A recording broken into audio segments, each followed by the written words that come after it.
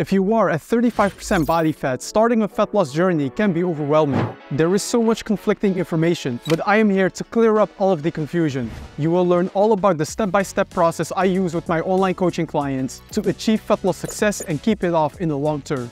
This is my online coaching client Zakaria, who has lost 37 kilograms of fat in 10 months, while also getting stronger in the gym. I will be using Zakaria's journey as a real-life example in this video to show how you can also go from 35 to 15% body fat in a healthy way. The first and most important point is about realistic goal setting. When you are at 35% body fat, being 15% body fat may look very far away.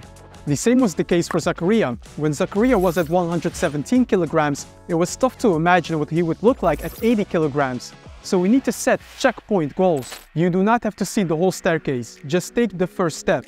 The first checkpoint when you are at 35% body fat is to go down to 25%. Once you have achieved that goal, then work your way down towards 20% body fat. But here's the important part. The approach that made you lose fat at the start of your journey may not continue to produce progress over time. You will eventually have to change up your approach if you want to get leaner and go below 20% body fat. As you progress, your fat loss approach also needs to progress, and I will show you exactly how to manage these changes. Let's start with the initial progress from 35 to 25% body fat. For Zakaria, this was going from about 117 to 102 kilograms. You probably know the feeling when you first start a new fat loss phase. You start eating healthier, pick up some exercise, and within a few weeks you start feeling lighter on your feet. When you go from a relatively unhealthy lifestyle to eating more whole foods and also exercising, progress will naturally happen. In this initial process, you will see great results by having simple, healthy habits. And there are particularly two powerful nutrition habits here. First, have mostly home-cooked meals that are focused on being protein-rich with a good vegetable portion. And secondly, limit your snacking throughout the day while only having fruits in between meals. This is not to say that snacking or eating outside food is by definition fattening. But we do know from research that the average restaurant meal is around 1200 to 1500 calories, and a higher snacking frequency throughout the day is associated with having a higher daily calorie intake. So having healthy home-cooked meals and reducing your snacking frequency is an easy way to lower your calorie intake and be in a calorie deficit without having to track your calories. Now, next to nutrition, we also need to exercise. Many people start focusing on cardio when they are at 35% body fat. While cardio is helpful, I still recommend in this case to focus mostly on lifting weights 3 to 4 times per week, even if someone is overweight or obese. Protecting your muscle is crucial for a successful fat loss phase. Most people do not just want to shrink their body and become a skinny fat version of themselves as they lose a lot of weight. You probably want to have good muscle tone and definition as you get leaner, like Zakaria does here, without too much loose skin after you lose a lot of weight.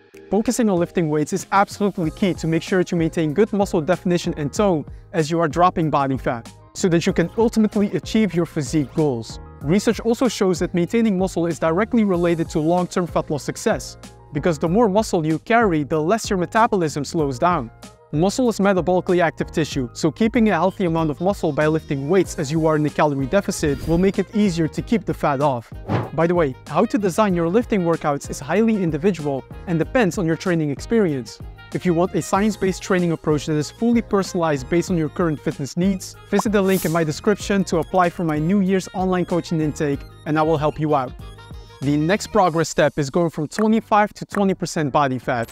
Let's say you follow the approach of eating healthy, protein-rich, home-cooked meals and lift weights 3 to 4 times per week. This will help you go from 35 to 25% body fat in around 10 to 12 weeks' time. Focusing on healthy and protein-rich meals works in the beginning because you go from relatively unhealthy eating patterns to a more nutrient-dense nutrition approach. These nutrient-dense foods tend to be lower in calories and place you in a deficit. But eventually, your body may get used to eating these healthy foods and you can start feeling hungrier, so you simply start eating larger quantities. That's why if you really want to take that next step from 25 to 20% body fat, being more strict with your nutrition tracking is key. This is typically where I like to introduce tracking your daily calorie and protein intake. Tracking your nutrition results in higher calorie awareness. And this is why research shows that tracking calories helps you lose more fat in the long term. Because also healthy foods like avocados, salmon, and nuts can run up your calorie intake without you noticing it. If you get hungry and start snacking a bit more on nuts and dried fruits, this can result in 300 to 400 extra calories in a day, which then diminishes your calorie deficit and you stop losing fat. I recommend at this stage to only track your calories and protein intake because these are the variables that really move your progress forward. I am not a fan of tracking all your macronutrients like also counting carbs, fats, and fiber because it's quite tedious. Research shows that as long as you are in a calorie deficit and consume enough daily protein, you will see the same progress, regardless of your carbohydrates and fats ratio. I maintain the same approach with Zakaria. I only gave Zakaria a daily calorie and protein target while also advising him about how to create filling and enjoyable meals that fit his lifestyle. If you don't know where to start with your calorie goals, a good general rule of thumb is to maintain between 10 to 12 calories per pound of your goal body weight and maintain a protein intake of at least 1.6 grams per kilogram of your goal body weight. So if your goal body weight is 90 kilograms or 200 pounds, your estimated calorie intake should be somewhere between 2,000 to 2,400 and your protein intake should be at least 140 grams per day.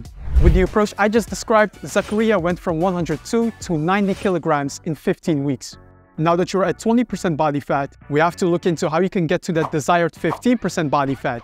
And again, the more you progress, the more your fat loss approach needs to progress.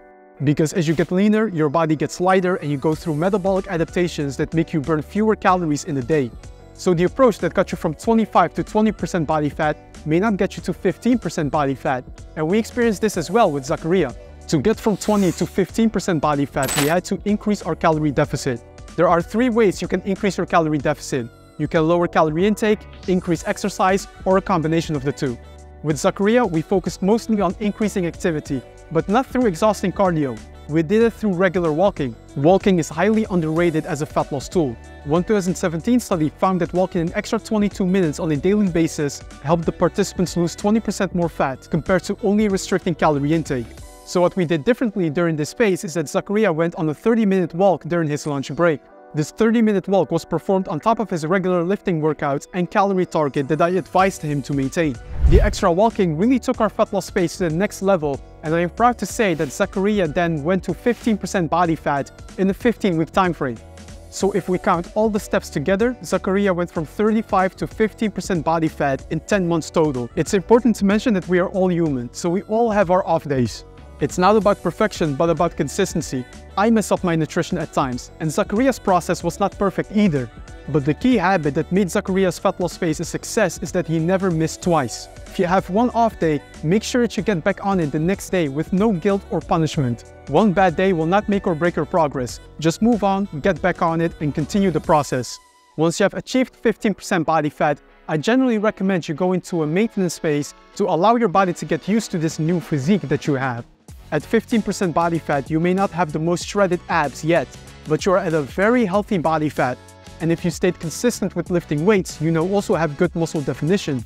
After such big fat loss progress, I recommend that at least for 2 months you focus on eating at maintenance and have more a performance-based nutrition approach. Feed your body well with healthy food, but just at a higher maintenance calories target.